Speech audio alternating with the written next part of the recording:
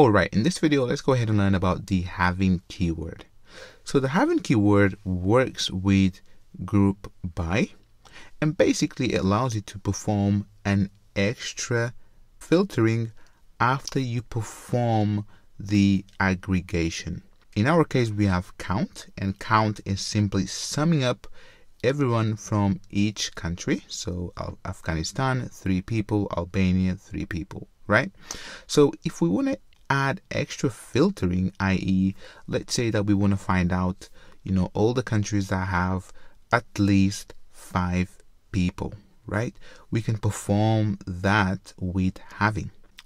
And if I escape out of that, so the way that we use the having keyword is after grouping by, we specify the having and make sure that the having keyword must be before order by. So literally right after group by.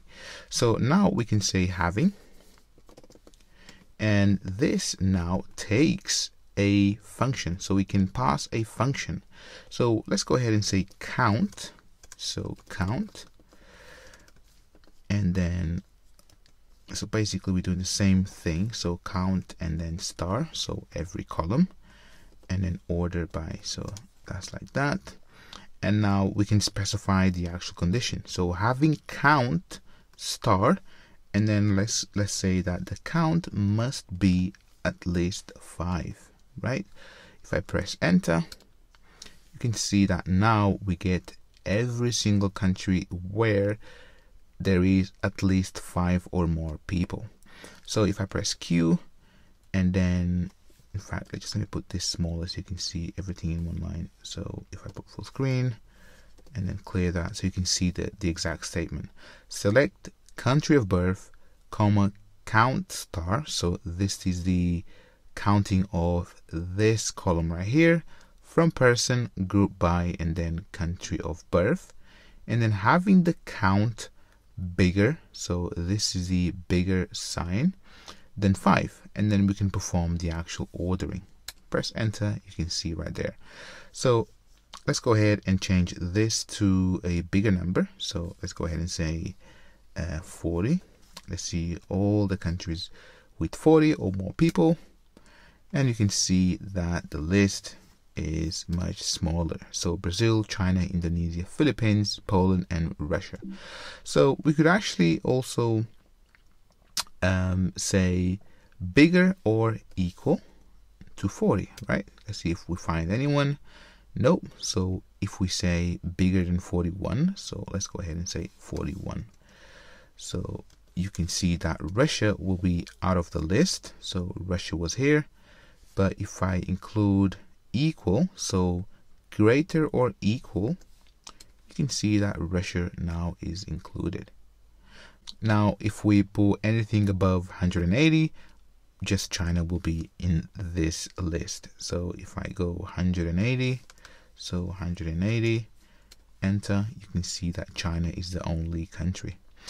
I can also perform the opposite. So I can say any country that has the population less than, or actually less or equal than 180. So China won't be included. So every single country is included apart from China. So you can see China is not on the list.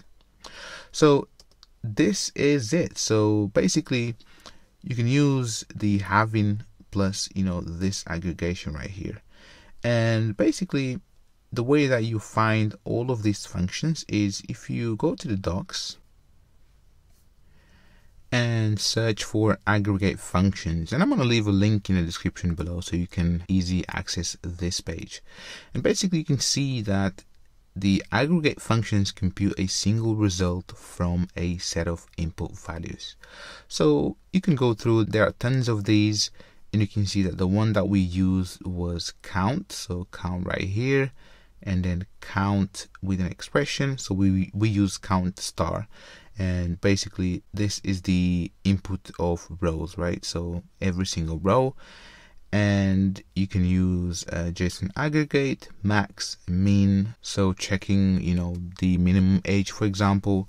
You also have sum, And if I scroll down, you have a bunch of things. So stats, so aggregate for functions, aggregate for statistics, standard deviation, also ordered set aggregate functions, mode, and then percentile disk, so rank.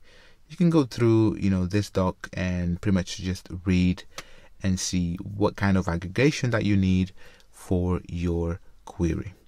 This is all for this video. If you have any questions, go ahead and drop me a message. Otherwise, join me in the next one. See ya.